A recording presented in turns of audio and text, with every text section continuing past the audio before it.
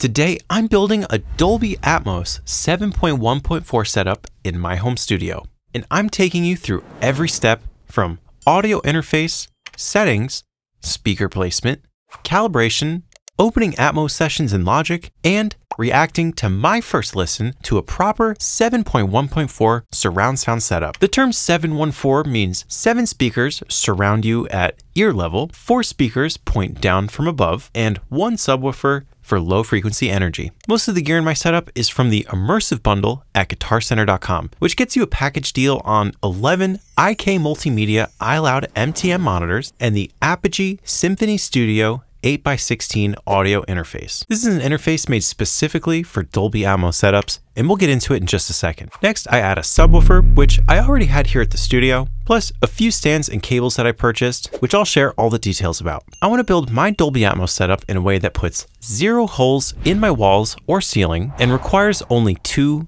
tools, a tape measure and a screwdriver. This is going to be the easiest and quickest way to get up and running in Dolby Atmos in any home studio. And if you want to skip straight to the build, I've added timestamps below for you to go to any part that you're interested in seeing. But first, let's take a closer look at the audio interface and speakers in the immersive bundle. The Apogee Symphony Studio is the centerpiece of our entire Dolby Atmos setup. It was specifically designed to meet the needs of surround sound studios. And as you can see on the back, you have 8 analog inputs for microphones or line level signals, and 2 8-channel multi-output ports for a total of 16 analog outputs. This format is called D-Sub, and you convert these to usable XLR outputs with breakout cables like this Livewire Advantage 8-channel Snake. And finally, we have the power inputs and USB-C, and that's all the inputs and outputs on the back of the Apogee Symphony Studio. So moving back to the front of the unit, we have all of our input control buttons here on the left, plus some handy level displays for surround sound output or stereo monitoring. In the middle, we have what I call the everything knob, which is basically assignable with whatever button you press. And to the right, we have 4 more buttons to control your outputs. This interface is compatible with both 1/4-inch and 1/8-inch headphone jacks, which is kind of unique and convenient. Plus, the overall bright purple vibe just adds that nice pop of color that stands out in the studio desk. The build quality is really solid and heavy duty, and most importantly of all, the sound quality is transparent and pristine. Apogee has always been known for their top quality A to D conversion, and the sound quality here in the Symphony Studio is insanely clear for both recording and mixing, just as you'd expect from any Apogee product. First, I spent a couple weeks just using this as a regular stereo audio interface to familiarize myself with the app and workflow. The included app is called Apogee Control 2, and I was really impressed by how many useful features they packed into the software. Of course, it covers all the basic routing, levels, mute, solo, and microphone controls, but Apogee takes it a step further with built-in DSP to process your inputs using their Apogee Channel Strip plugin for compression and EQ. These effects can be assigned to your headphone mix only, or you can print your EQ and compression into your DAW when you record. And of course, this avoids all of the buffer size related latency or CPU overload that might be going on in your DAW, because the processing for this plugin is in the audio interface. Unfortunately, there is no reverb, delay, or tuning plugin, so this DSP is literally just compression and EQ using this one channel strip plugin. But compression and EQ is still super useful, especially if you're just plugging a mic straight into the interface. Another favorite feature of mine in this app is how you can easily switch between stereo monitoring, surround sound, or even check your mix in mono. You can go crazy with surround sound formats all the way up to 9.1.6. Or take checking your mix in mono to the next level with a variety of ways to use your center speaker to emulate things like mix cubes, mobile devices, or popular mono monitoring setups. Plus, this app also features a wide range of calibration features, bass management, and room correction EQ curves so that you can have the most transparent listening experience possible. We're going to dive deeper into the Apogee Control 2 app later once everything is set up, but overall, this audio interface is a beast for Dolby Atmos and stereo work or anything that you throw at it. So that's our audio interface. Next, let's dive deeper into the speakers included in GuitarCenter's immersive bundle. These are the IK Multimedia iLoud MTM Mark IIs. It's a compact but very heavy-duty sounding speaker that produces surprisingly good amounts of low end for its size. Their 3.5-inch mid-woofer tweeter mid-woofer design minimizes vertical dispersion for more consistent imaging in any acoustic space. The quality right out of the box is already really transparent, but if you want to calibrate them to your room, they have built-in ARC technology right inside the speaker. You literally connect the measurement mic right to the back of the speaker and calibrate. But back to the design, these are intended to be used either vertically or horizontally, and they include dedicated stands for either orientation. When they're mounted horizontally, they point straight forward, and when they're mounted vertically, you can tilt them at any angle using the included adjustable speaker foot. But here on the back is where all the magic really happens. We have buttons to choose your settings for low frequency extension, low frequency reduction, high frequency boosting or reducing, speaker calibration settings, and input sensitivity. Below that, we have our main output volume knob and a combo jack audio input, plus the microphone 1/8 inch input for you to connect your ARC measurement microphone. And they give you an adapter for XLR to 1/8 inch, so it's easy to plug in. You can literally calibrate your speaker from start to finish without ever connecting it to a computer. But when you first open up the speakers, I always recommend just USB them to your computer just for long enough to update the firmware, and then from there you could do everything without USB. And my favorite feature in these speakers, aside from the sound quality, is the mounting options. Here on the bottom we have two 5/8 inch screw threads that easily attach to stands, wall mounts, ceilings, or adjustable arms. And if you want to hear them in action, I'm going to include a listening example after we finish setting up our Dolby Atmos studio. So let's go ahead and clear out the room and set up our gear. Here's the official list of everything we need to complete this 7.1.4 setup. The immersive bundle includes the Symphony Studio interface and 11 iLoud speakers, but the stands and cables and adapters are all sold separately. Instead of traditional speaker stands, I went with lighting stands for 4 different reasons. 1, they're cheaper. 2, they're smaller and lighter. 3, they hold plenty of weight and adjust. And 4, I already owned a bunch of them here at the studio. The 7 speakers that sit at ear level fit on any basic lighting stands that you can find on Amazon, like these. Then be sure to also get 7 or 8 of these screw thread size adapters to ensure they fit on the larger 5/8 inch thread size that you have here on the iLoud speakers. For the 4 overhead speakers, I use these heavy-duty C stands, which are again designed for lighting, but happen to fit perfectly on the iLoud speakers without any adapters. My subwoofer on the floor is the PreSonus Eris 10 that I already had laying around the studio. This is definitely an excellent subwoofer recommendation if you're on a budget. And that's all of the speakers, stands, and accessories that we need. Next, let's talk about cables. I recommend getting 6 25-foot XLR cables to connect all the speakers from the back and the sides to your audio interface at the front of the desk, plus 7 10-foot XLR cables for your front speakers, and that extra 13th one is for your measurement mic. Next, we need about 7 extension cords and power strips so every speaker can reach an outlet. Plus, I also got 4 10-foot universal power cables so my overhead speakers had enough cable length to reach all the way down to the floor. Last, you'll need those D-sub adapter cables that I mentioned earlier, the Livewire Advantage 8-channel snake, which adds an extra 5 feet to your cable length. And it also helps convert all the outputs here on the back of the Symphony to more usable XLR male outputs, which is perfect to connect to our iLoud speakers. So altogether, your supplies and gear should look something like this. So let's start building our Dolby Atmos studio. The first thing I did was use my screwdriver to mount the Apogee Symphony in my desk. Then pull my desk away from the wall so there's enough space for all the speakers to be equidistant. Having all your speakers the same distance isn't necessary, but it definitely simplifies the calibration process later. Next, let's place our 4 C stands as corner stands that would hold our overhead speakers. A quick tip, don't raise these up yet. We need to keep these down at a height that's still easy to reach. Next, let's place our 7 smaller stands, which hold all the speakers at ear level. 2 in the back, 2 on the sides, and 3 across the front.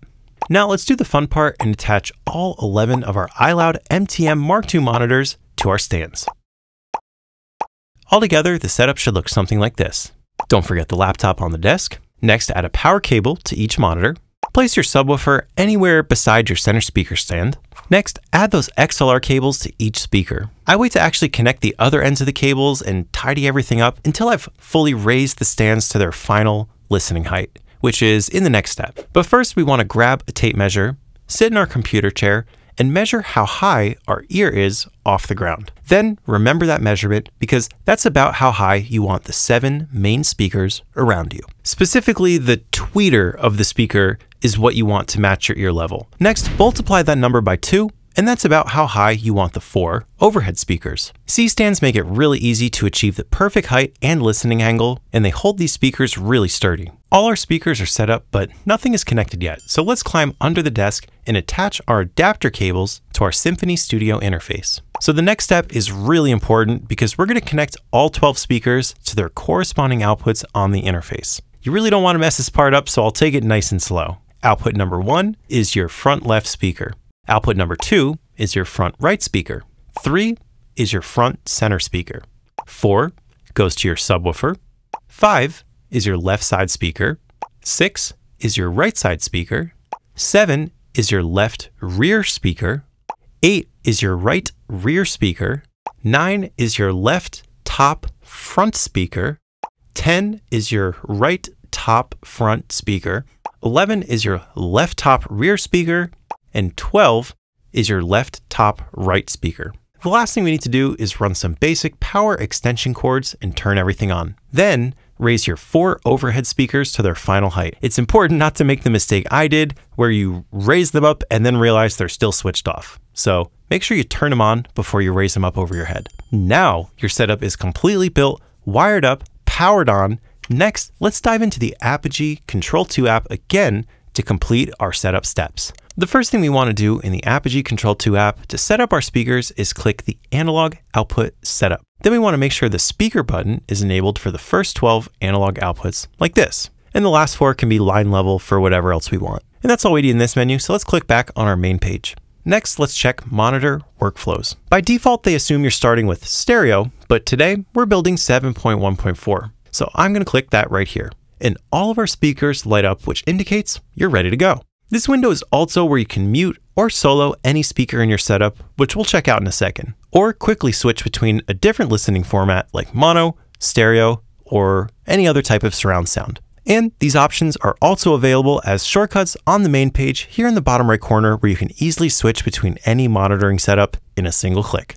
Super convenient. And just above that, you have some shortcuts to control your headphone output volumes. This is one of those interface apps that's so good that I probably control things from the app more than I actually touch buttons on the interface. So that's our entire setup from start to finish. We just converted our home studio into a 7.1.4 Dolby Atmos workstation. Just like many of you, I've never had access to a proper setup like this before, so what I want to do is take my very first listen together and share my thoughts on camera. You're just going to be hearing the bleed from my mic, but I'll do my best to describe exactly what I'm hearing. Logic is one of the easiest DAWs for working in Dolby Atmos, and if you're a beginner like me, you'll appreciate having a professionally produced and mixed demo session built right into your DAW. This beat was produced for Apple by Take a Day Trip, and I'm going to use it as my demo audio today. Simply open the mixer and scroll over to your master channel. Open the plugin called Dolby Atmos, choose 7.1.4 from the monitoring format menu, and you're ready to go. But what if you have a stereo session that you want to convert to Dolby Atmos? Simply go to the mix menu at the top, click Dolby Atmos, choose your preferred sample rate, and choose Dolby Atmos in spatial audio. Then for your surround sound format, I choose 7.1. So press the letter X, scroll all the way over to the end, click Atmos, and make sure 7.1.4 is selected. Time to blast off into the Dolby atmosphere. Let's go.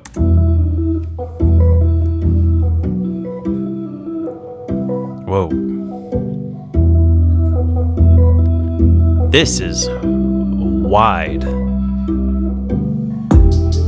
Oh! Hang on a second.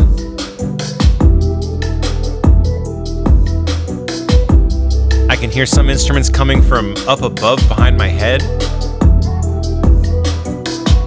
There's little synth layers that are like swirling around me.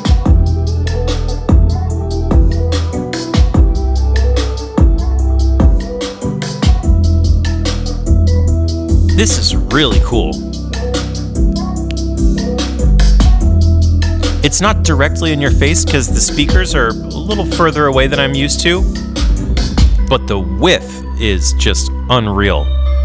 You just don't get this amount of width in a stereo mix.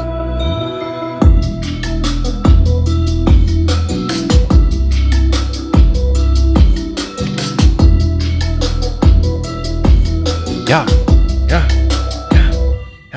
I could get used to this.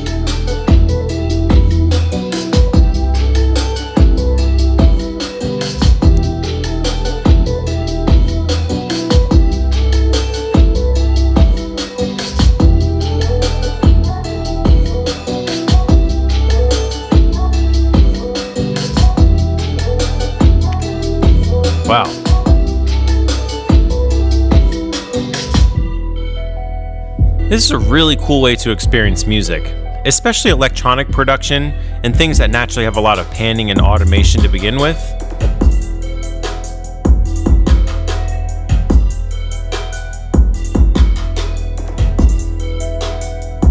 I really feel like the beat is taking place around me instead of in front of me.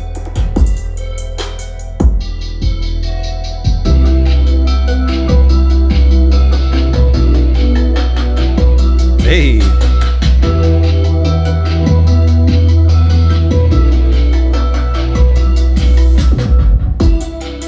Woo.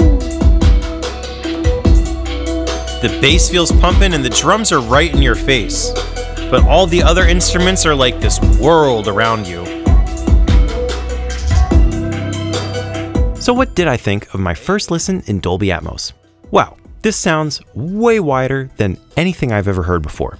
The soundstage felt so big, it had me looking around the room just to hear different details in the music production. The floating dots in the Atmos plugin here in Logic really are a great visual to accurately reflect what you're experiencing in your studio. Things feel so much more alive and moving instead of being completely fixed in front of you.